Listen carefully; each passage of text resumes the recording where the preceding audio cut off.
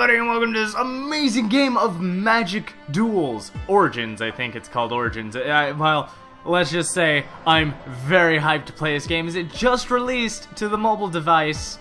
Link in the description below if you want to pick yourself up a free copy of this game. It is free for everybody and will be released on Steam very shortly. So here I am. I'm going to give you guys a look at this beautiful game that I haven't even gotten to start with. So we're going to start with the story mode. So skill quest, the basics. Learn the basics of magic to prepare your adventures ahead to unlock story mode, where you will uncover the origins of powerful planeswalkers. Fantastic, so I get 30 gold if I win.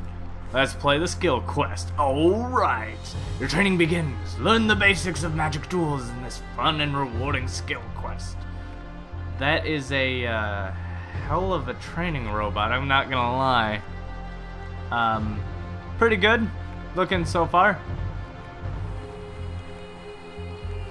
Alright, continue.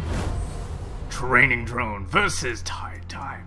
That's right, sucker. You can't. Oh my god. Welcome to Magic Duels. Well, hi. You are a planeswalker. Oh my. A powerful mage, dueling across the myriad worlds of the multiverse. The multiverse. I am Tide Time of the multiverse. Of one universe within a multiverse. Of multiple universes. Oh, Your story starts with these skill quests. Challenges designed to hone your skills and prepare you for combat. If you'd like to replay a skill quest, you can do so from the Help and Options menu. Ooh, this game's looking good. Each player starts with a shuffled deck of cards called a library. Your library contains the creatures and other spells you'll need to defeat your foe. I mean, okay, so pretty much this seems like the exact same Magic the Gathering I'm used to. And so, we're gonna go ahead and look at this really quick.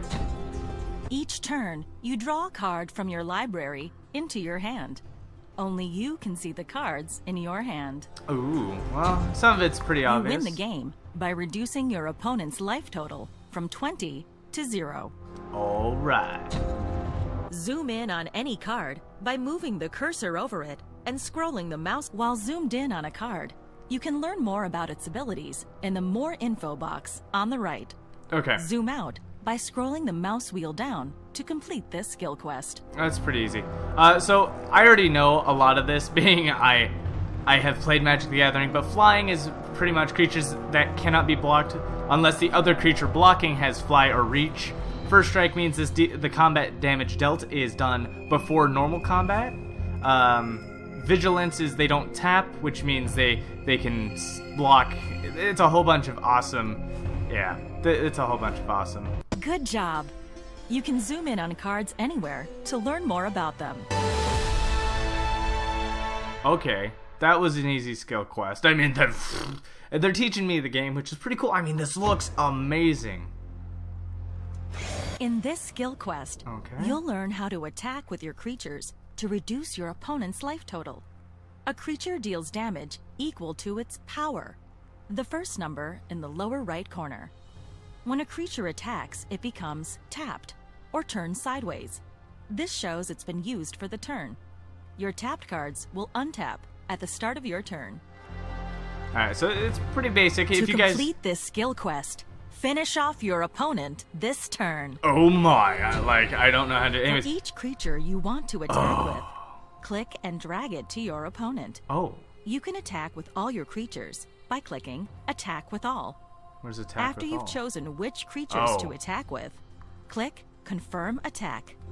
Okay, so as we're learning this, guys, you're actually learning to play Magic the Gathering. So if you don't know how to play Magic the Gathering, this is the best tool to learn.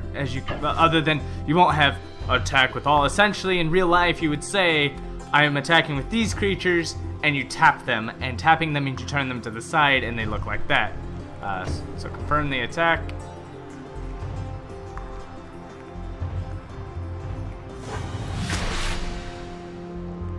Ooh.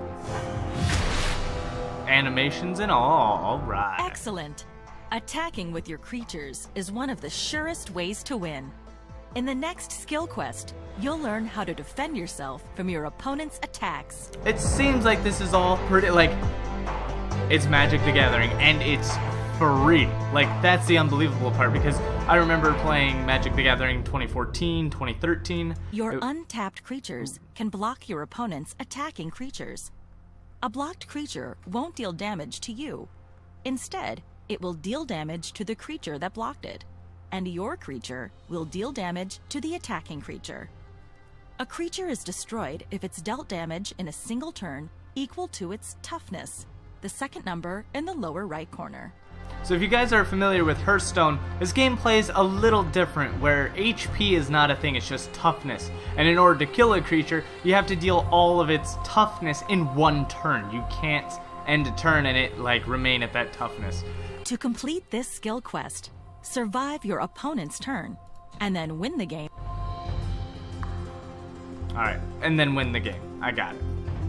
Okay, choosing his attack. Pretty simple. To block an incoming attack, click and drag one of your creatures to the attacking creature you want to block. Once you've selected all the creatures you want to block... So, a tapped creature cannot block.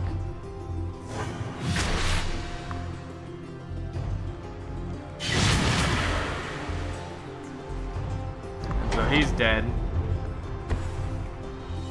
So being that both of his creatures are now tapped, great job. I can attack. By blocking the more dangerous creature. I kind of figured how to play. You now place attack it down and win the game. All right, I've got this. This is just like this is Magic the Gathering. That's what this is. There we are. Excellent. Remember, only untapped creatures can block. Now that you've seen creatures attacking and blocking, let's find out how to summon them to the battlefield.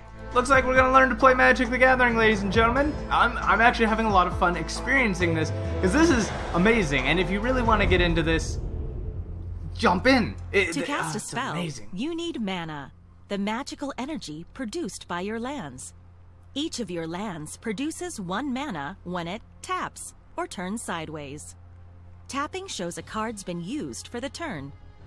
To see a spell's mana cost, look in the top right corner of the card. For example, Elvish Warrior's mana cost is 2 green mana. Super to cast easy. Lightning Elemental, you need 1 red mana. Your mountain produces that. You also need 3 other mana of any kind. Any lands can be tapped to produce this 3 mana.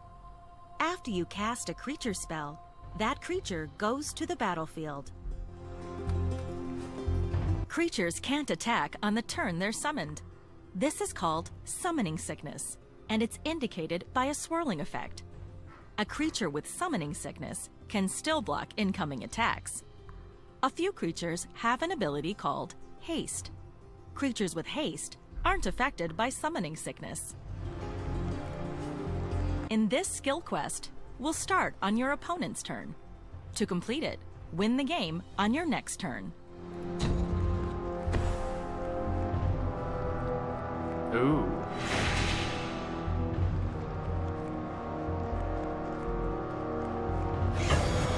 Your Elvish Warrior can't block this turn because it's tapped.